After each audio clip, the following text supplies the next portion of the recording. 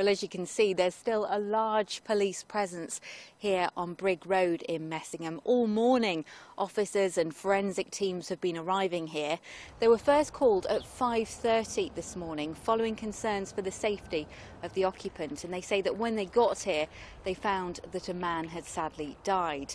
Now, despite so many police officers being here at the scene, we're told no firearms have been involved in this incident and no firearms officers have been here at the scene.